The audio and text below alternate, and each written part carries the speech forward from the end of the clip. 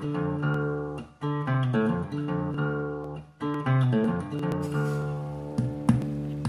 kick-start the Killiclahan Portal Tomb excavation and conservation project, a large crane is required to lift the capstone off the collapsing portals.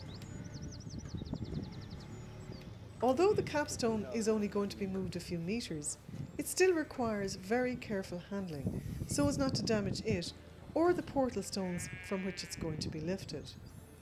Up to this point, we could only estimate the weight of the stone, but the crane now records it at a massive 13.5 tonnes, giving us all pause for thought as to how the ancients were able to move this enormous rock.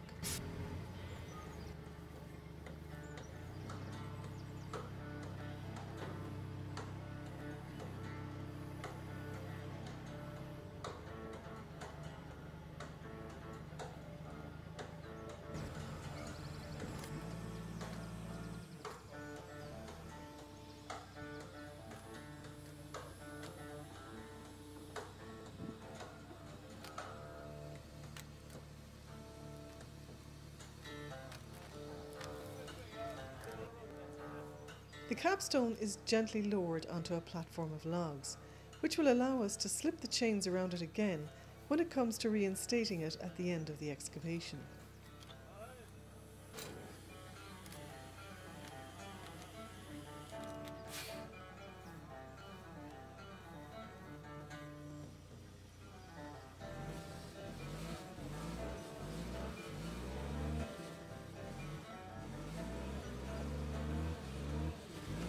With the capstone now resting to one side, the chamber of the tomb is exposed for the first time in thousands of years.